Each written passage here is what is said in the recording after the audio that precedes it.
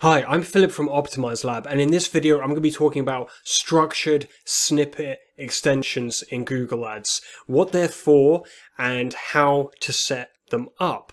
Now, structured snippet extensions operate like any other extension in Google Ads. So they offer additional information that complements the expanded text ads or the whatever text ads you're using already. So it's additional information that's not already mentioned within your ads. Now, structured snippet extensions will show below your ads, so below your ad copy within the search engine, and they'll give a list of details. So they're good for listing certain details about your products or your services. So I'll just show an example here.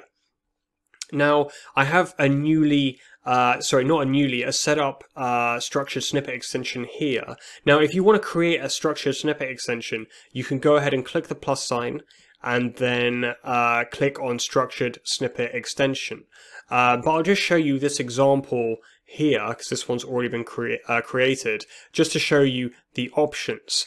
So, the first thing you want to do when setting up a structured snippet extension is choose the appropriate heading. So you want to be listing things that are in a certain area. So we can see, for example, amenities, brands. So that would be if you, for example, were selling trainers, you could have the various brands that you're offering, for example, Nike or Adidas, all of the different brands that you have within your inventory.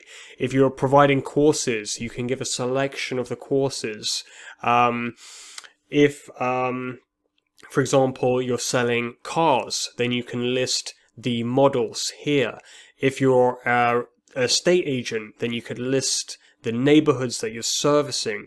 Or you can have styles, types. So you can be quite creative with structured snippet extensions, because if you choose types, you could just list, for example, all of the different types of products or services that you offer. So you can get the benefits of using structured snippet extensions by thinking a little bit out of the box and seeing which one of these types of lists that you can provide for your services. And structured snippet extensions offer a lot of benefit for advertisers and can help improve the profitability of your campaigns. So they're worth using because they can improve the click-through rate of your ads, and higher click-through rates can have the knock-on effect of giving you a higher quality score, and a higher quality score can improve your ad rank, giving you cheaper traffic,